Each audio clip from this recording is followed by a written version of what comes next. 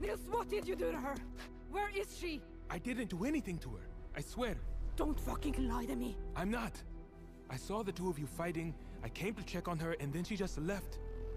You're gonna help me find her. And if she's hurt, I swear I'll kill you myself.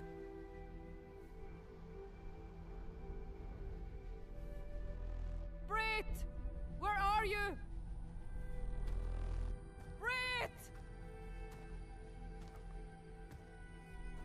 Brit! We've been looking for hours.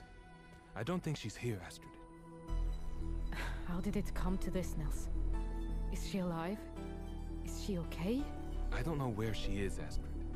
We have to find her. Do we? I think... maybe we're not meant to know.